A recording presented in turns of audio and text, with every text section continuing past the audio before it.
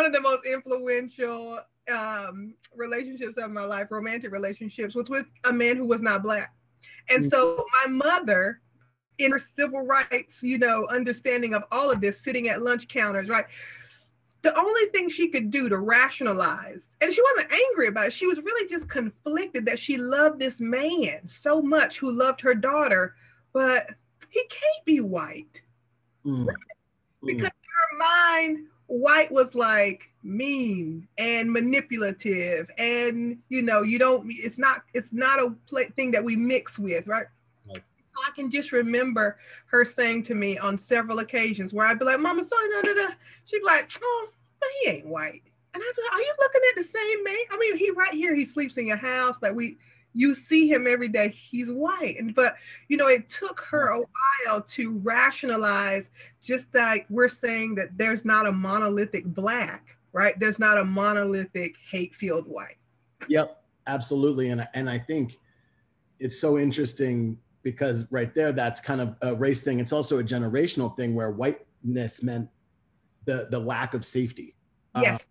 And I think that's, changing. I think that's very much real for many Black people still to this day. But I do think like generationally things can change. And I mean, it was illegal to not be with your own race for more years than not in this country. And so, I think the interracial marriage and dating is something that we're seeing much more,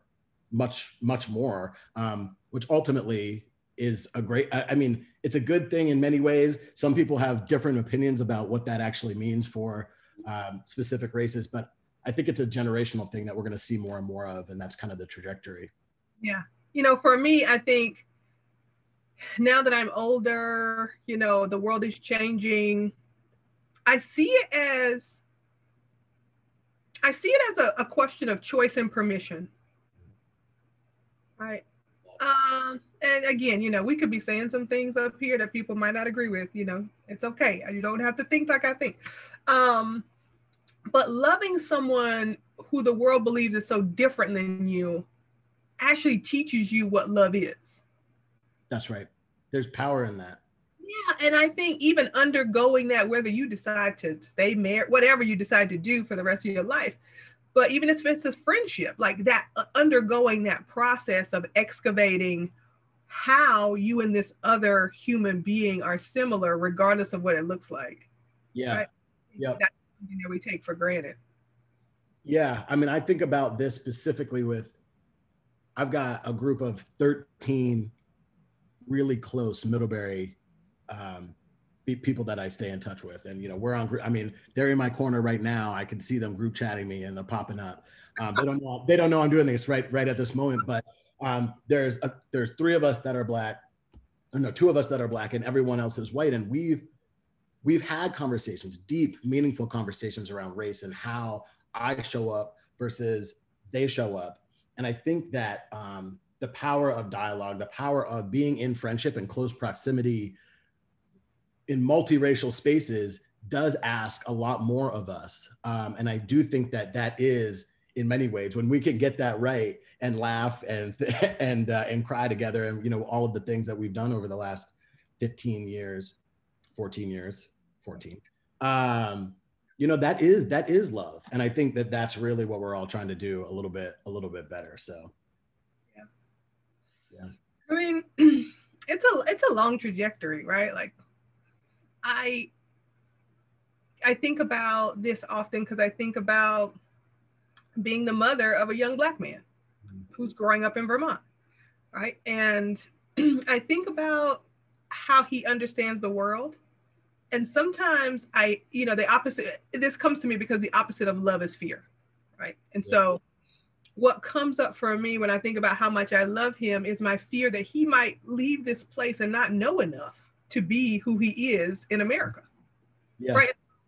I'm poking you a little bit to be like, how are you surviving in Chocolate City? Like, what's happening?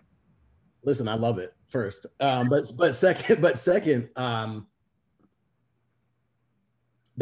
think that I mean, as a Black mother, I won't be that in my life, but I think that is a real fear. And my my white mother, that was a fear of my white mother. So she did as many things as she could to put me in positions and places with other Black folks. For a long time, that was, shout out to Josie, my hairdresser, back in elementary and middle school. She's still around, so hit her up if you need. But we also would take trips, and also sports brought me into more diverse places and spaces, and that's what my parents tried to do. But ultimately, I didn't get much of that, and I think personality has to do with it. I think there's so many things, nature, nurture. But I did have two other friends growing up that were Black and adopted by two white parents, and all three of us ended up very different people and moving in very different spaces. And I think there's, conversation is great, and trying to at least put a platform, some structure around what it is to be Black, without giving that fear of like, you have to watch your back you want them to live free, but you also want them to know who they are and where they came from. But like that Black Southern thing, like I think you can still do that anywhere, obviously. Yeah, I mean, he has to do that. I mean, absolutely. I mean, there's butter in the rice. Like, come on, there's gravy. I want to be invited to the next catfish thing in the. We actually, I'm so country that I'm trying to be healthier, Andrew, but my best friend has me drinking this celery juice in the morning, and I was like, there's got to be something else to do with this celery pulp besides put it in the compost. Listen, if you drink the celery juice in the morning, I'll eat the fish fry at night. So here's what I did, because I was like, listen, this healthy guy, it's got to taste like something. So I took the celery pulp, mixed it up with some red onions, some carrots, some other things, and some Jiffy mix, and made some fritters. Okay. some celery root fritters. It's delicious. I'm good for it. This is what I'm saying about, you could take the country out of the girl out of the country. You can't take the country out of the girl. And like, anytime I do something like that, my neighbors, I send them a text and I'm like, you want to try something? They're like, please, what is it? What? Yeah.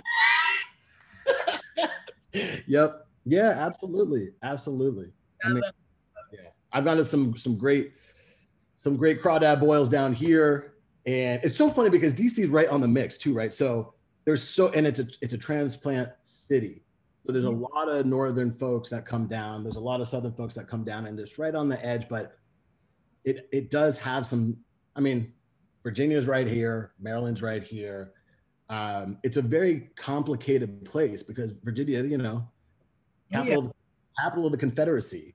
And then we've got, and it's a wild place to see so many people kind of intermixing, but Chocolate City has done me well. I really love it here. It's a great place. I mean, it's like, Ta-Nehisi calls Howard, the Mecca, right? Like, you could just walk and see so many cultures. I lived in Tacoma Park for a little bit. My family's in Silver Spring, but yeah, it's like it's a melting pot.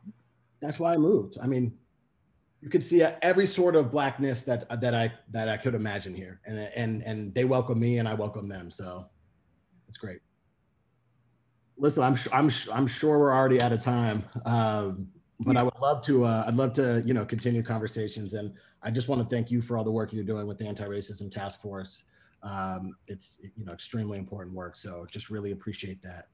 Thank you. You're doing a great job too. I mean, the alums who stay so connected are a part of really something that I really didn't understand about Middlebury until after I had been on the faculty for a while, and I think I was in the airport and I had on like a t-shirt or something, and someone was like, "You're," and I was like, "Wait a minute, hold on." Yeah, it's strong. The alum are strong. Yes, because right. I mean, last point I'll make about like this different generation of Blackness, right, is that in my day, you could only understand that type of connection and social structure and strata and navigation through something that, like if what you were saying about being around different communities of other Black children, that was through like Jack and Jill, or when you got in college, it was like pledging a fraternity or a sorority. Yeah. And, now that Kamala, my soror, is the VP, I've had explain to people, what that really means. But Yeah. every January when I'm teaching J term, I wear my line jacket. I tell people, and I have to like really unpack it because there's this little snicker of like, Christal, you were in a sorority. I was like, not was, is. And we're not talking about the same things here. No, we're not at all. Like is right now would not do it. Like, so the kind of social strata that you had to navigate or put yourself into to have that same network that Middlebury gives is, really amazing. Yeah, I agree. Well, it's been an absolute pleasure. It's just been great. And for everyone listening, thanks for tuning in to Leaning into Discomfort, presented by Middlebury Athletics, and really hope you can tune into this one and many more. Thanks, everybody.